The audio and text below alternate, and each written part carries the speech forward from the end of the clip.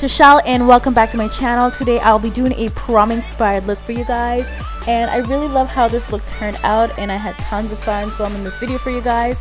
If you want to see how I achieved this look, please continue to watch this video.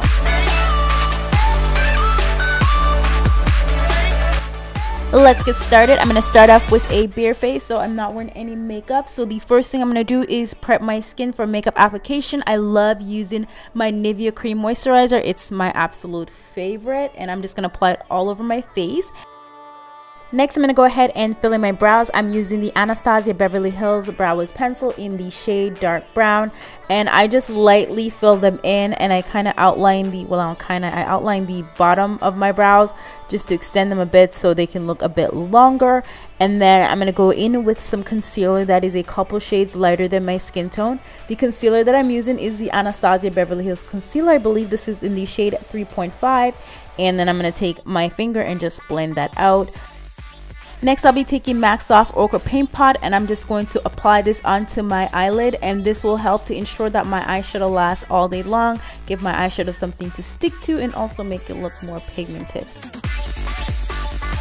Next, I'll be taking the Violet Voss Pearl Eyeshadow Palette, the Holy Grail palette. You guys, this really is the Holy Grail palette. I am like obsessed with this palette, and the eyeshadow that I'm going to use is called Transition, which is a transition shade, and I'm just going to pop that into the eyelid, well, not into the eyelid, into the crease, and I'm going to blend that using my Sigma E40 brush.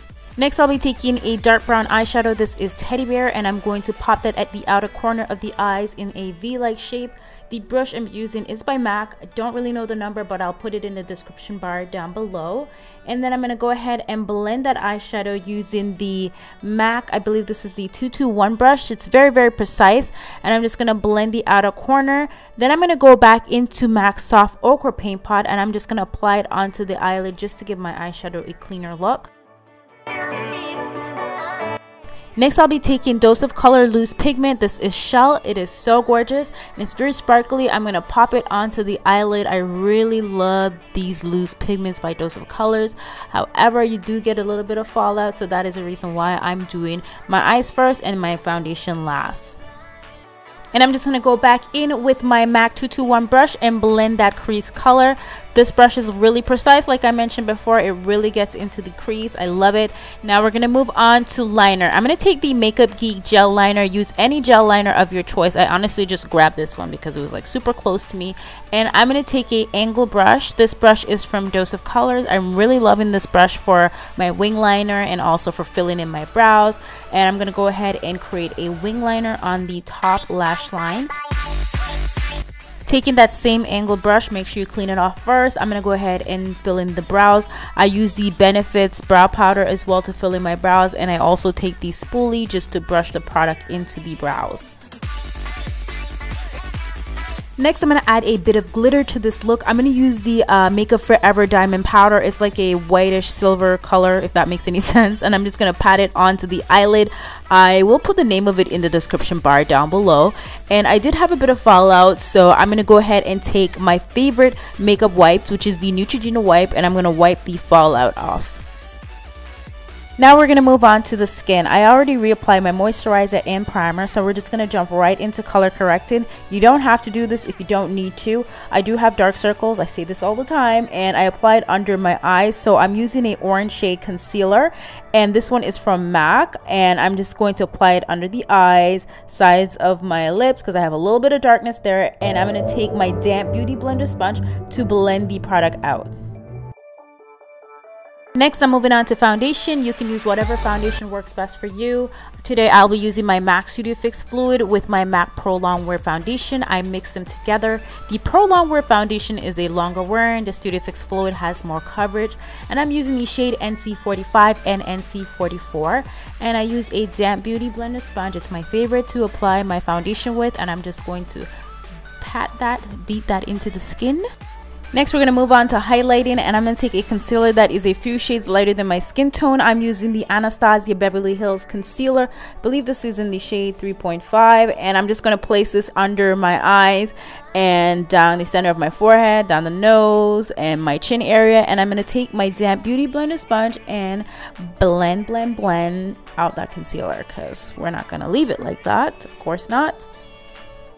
Moving on to cream contour, I'm going to take the NYX Cosmetics Cream Highlight and Contour Palette. This is in the shade medium, so I'm going to take the dark brown shade, and I'm gonna go ahead and apply that throughout my forehead area and the hollows of my cheek. And I'm using a dual fiber brush from NYX. I'm really loving this palette for contouring. I didn't use the lighter shade for my highlight because I felt like it was a little too light for my skin tone and it didn't really offer me as much coverage, but I love the darker shade for contour. Now moving on to my favorite step, I'm going to bake and slay the face. I'm using the Mercier translucent powder, and I'm just applying it under my contour, and I'm also going to place this in the areas that we've highlighted, and I let this sit on my face for about 10-15 minutes. I usually just go ahead and finish my eye and obviously have a dance break. Now I'm going to complete the eye. I'm going to use the LA Girls gel eyeliner. This is in black, and I'm going to use it to line my waterline. I love using this eye pencil because I find that it does not smudge. It's one of my favorite black eye pencils to use. And I'm going to go back into the Violet Voss palette, and I'm going to grab the eyeshadow Teddy Bear, and I'm just going to run it along the bottom lash line, make it nice and smoky and dark, and go back in with the black eye pencil. And of course, we're going to add some mascara to the bottom lashes to add a little drama. I completely forgot to mention that I applied falsies. I did apply my falsies off camera, you guys. I lost that clip. So now we're going to move on back to the pigment. So we're going to go back into the loose pigment shell, and I'm just going to pop that right at the inner corner because I want the inner corner of my eyes to be nice, sparkly, and bright. So the eye look is completed. Now we're going to move on to finishing up the skin. We're going to grab some bronzer. I'm taking my matte mineralized skin finish deep dark, and I'm just going to pop that in the hollows of my cheek along my forehead. I like to bronze up the skin, make the contour just a little bit more defined. I'm using a Zoeva defining brush. Really love this brush, and I'm going to dust away the excess powder because, you know, you got to dust it away because you don't need it anymore. However, even though I dust away my powder, I actually had to reapply it because I wasn't really feeling my contour, and I had to reapply the powder along my contour because it helps to clean up the contour, if that makes any sense. So as you can see, I do have the powder under my contour, and then we're gonna go in for some glow because, you know, I like to glow, and I'm gonna use my Makeupforever Sculpting Duo in the shade, I believe this is the gold one. I love it. I'm gonna apply it on the highest point of my cheek, down my nose, and on my cupid's bow as well. Taking one of my go-to lip pencils. I probably use this all the time. I think I've been using it quite a lot. This is the Matte Cork lip pencil, one of my favorite. I'm just lining my lips with it, and then I'm gonna take Velvet 59 lipstick. Ooh, guys, I'm sorry I made that face. I'm just not a fan of pink lipstick on me. I don't know why, but now it's starting to look better once I blend it in with the lip pencil.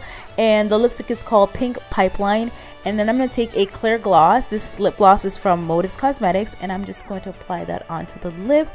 And because I wanted more glow, because I want you to be able to see my glow from afar, I'm going to use my Gellar Gilded Honey highlighter. I haven't used it forever. I forgot how freaking insane glowing this is, and I'm just going to pop that onto the highest point of my cheekbones. And of course, I'm going to dust away all that excess powder, and the look is pretty much completed, but we got to set our makeup because we want it to last all night long. So I'm going to use the Urban Decay Chill Makeup Set-In Spray. I'm just going to apply it all over. It's going to get rid of the powdery look, and it's going to set the makeup. And that is pretty much it, you guys. That is the completed look. I really hope you guys enjoyed this tutorial. Please give me a thumbs up if you do. Comment down below. Let me know what you guys want to see next. And I'll see you in another video very, very soon. I love you guys. Bye.